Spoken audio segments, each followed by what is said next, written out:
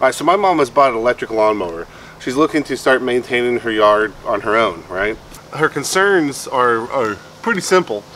She just wants it to start real easily. And while there are electric start gas lawnmowers, we talked it through and we're thinking that battery powered might be the right option for her. It was important for her to have a self-propelled model, so we went with this RYOBI, kind of for the price sake, because you know this is pretty expensive. I mean, it's $400 or something, and for a couple hundred more you could get like a Toro, or you know, some sort of professional quality mower, allegedly. But anyways, this is what we got, so we're gonna try it out. Looks like it's pre-assembled. So we have the charger, and now we have the bag for bag mowing. Ooh, it looks like a vacuum cleaner. So those are the batteries. It says battery packs are shipped in a low charge condition to prevent possible problems. Therefore, you should charge prior to first use. If your battery doesn't charge, please return it to a certified dealer or repair place. It comes with a piece of paper that says redeem your free rapid charger. The product you've purchased includes our standard charger. Now at no additional cost, we are offering to send you the 40-volt rapid charger, which will charge your 40-volt battery in 1 hour or less. If you would like to upgrade your charger, please register at register.ryobitools.com. That leads us to wonder, how long does it take to charge? Needless to say, we need to start charging if we're going to get to try this thing. Got this huge honking battery. The battery indicator has 2 lights. When I push it, they say that means up to 50% charge. So I guess in theory we could test it. But let's just go ahead and try this thing out.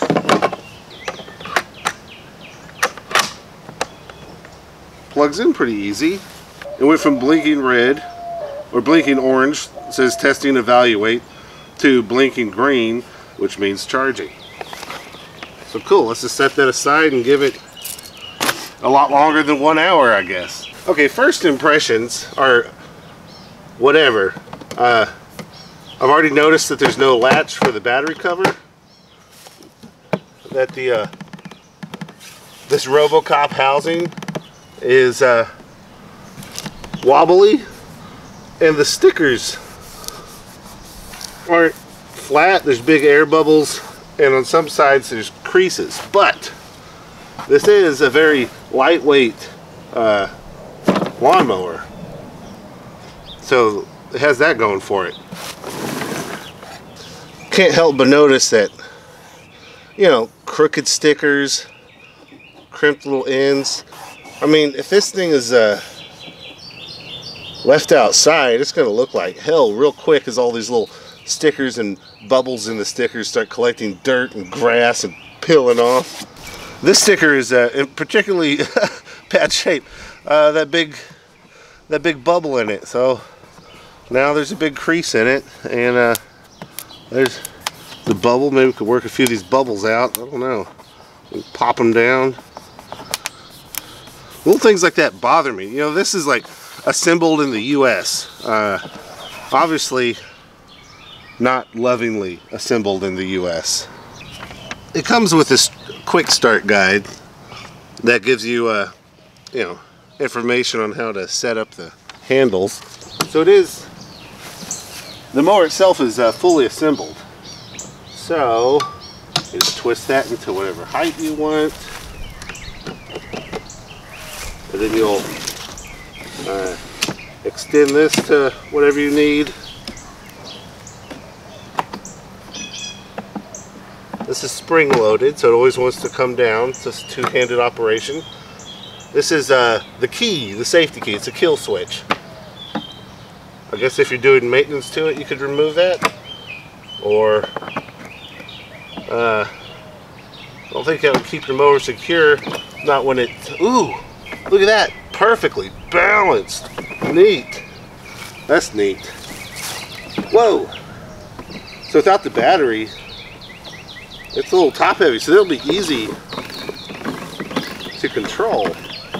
Interesting. So on the back side, this thing that looks like a handle is actually your mulch plug. So it'll just pull out, and then if you're going to be bag mowing, you would put the bag here, and if you're mulching, you'll just stick that in. Yeah, that works okay. It's a little wiggly, but so much of this is just a little bit wiggly. It is a plastic mower. Look at that. Look how light it is. So I'm going to go ahead and assemble the bag. Because my mom does have a compost pile, and well, it's a little compost bin, but I like the idea of the convenience. You know, I use my bag mower at home to work with my compost. So this bag is interesting. It vents from the side. This is the only assembly that appears to be required. But the bag, you can see how one side looks like a screen, and then 3 sides are I guess airtight nylon, and then the bottom is sort of a semi-rigid plastic, so that it'll blow the dust out the side. That might be a nice feature. Maybe it'll help the dust to settle faster and you'll breathe less. Yeah, I don't know. So I'm a little eager just to test it, so I'm going to go ahead and take the battery with its let's see what it says, 2 bars of charge. And there's 2 bays here. There's a storage bay, and then there's the actual operational bay. It has its single point height adjustment. So let's shift that gear over. Ooh, not quite a single point because the mower's so light. You're gonna have to hold it steady. So you need, less nitpicky, I know. Let's go ahead and put it up to about the 3-inch mark. So with one hand to steady the mower, the other hand to set the height. That is pretty convenient. All right, let's see. With the battery in, yeah, this still is very light, and it pretty well balanced. I mean, if you needed to put it in your truck or whatever, you really, I mean, if you're strong enough for that, I don't think my mom will be picking this up with one hand. But yeah, okay, let's just give it a test. All right, the operating instructions are printed right up here. It says pull the bell back and press to start. Oh, I gotta click it. There we go. See.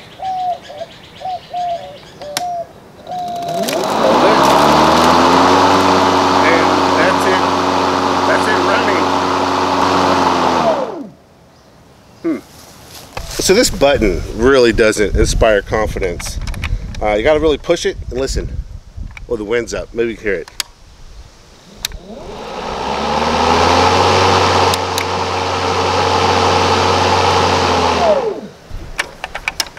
So the button, oh, I wish it had a more very plasticky, cheap feeling to it.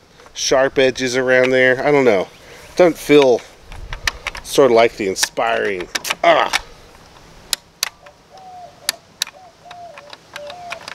So I don't know. That's just to psych out the kids. Oh, it doesn't work. You push it down and you give a big clunky push, and then it'll start. Then this is your self-propelled. Okay, so it will propel itself without the blades being on. So it will walk itself to where you want to mow, and then once you're ready, you can push the button and it'll start. Let's go ahead and swap out for the bag. Going to remove the mulch plug. Going to drop the bag in the, ooh, very, very easy operation here. That's nice. All right, let's test the bag for a moment.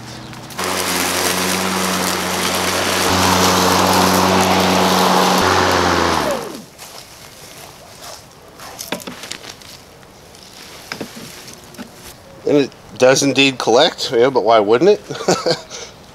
I'm going to allow it a chance to charge before I really give it a test in the front yard where the grass is quite tall. I mean, it's really tall. But all these connections, they happen very smooth and easy, so it's an easy battery to operate. I mean, the battery's a little heavy, but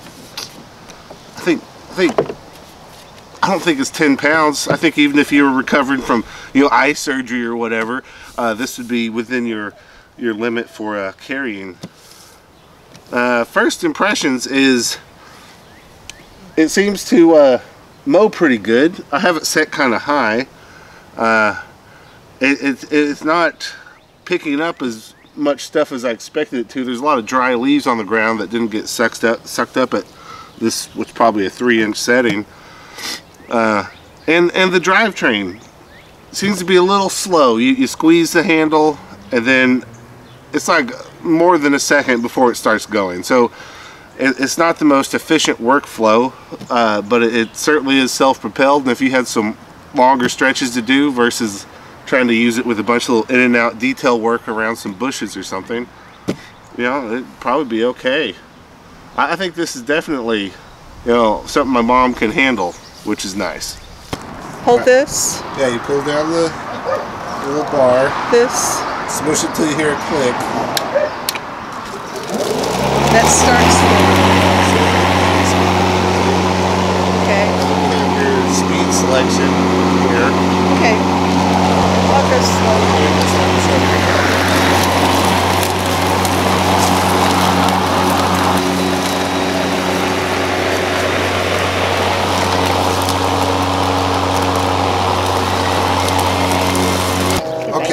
So to start it, yeah, you have the handle back.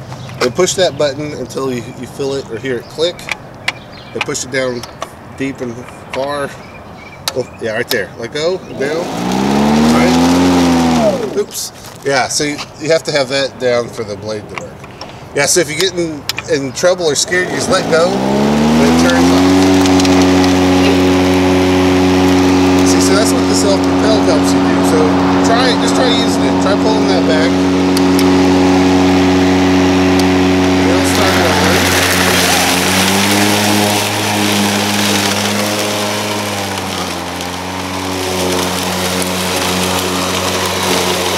Alright, and so to move it, what you do is you push it down and you pivot it on those back wheels.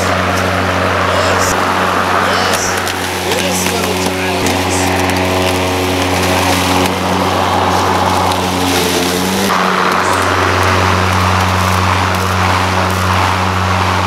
You did it. Very good. I accidentally turned off. That's okay. Yeah, anytime you let go, it turns itself off. And I don't want to mow those pretty flowers. Yeah. I don't think you have to worry about, oh, I let it turn off or anything, because it's a push button start. There's no penalty for turning it off. Can you tell where the battery is at this point? Yeah, so let's see if it works when it's plugged in. Yeah, so we have two. Yeah, so it charged for an hour and a half. It went from 2 to 3, and now it's down to 2. I could see how if you thought you were going to mow, you just plug it in the day before. Yeah. If you remember. Careful with Nana's toes. Well, it's not running yet. Alright, she's addicted. She's addicted. Alright, I'm going to put you to business. We're going to start a lawn company.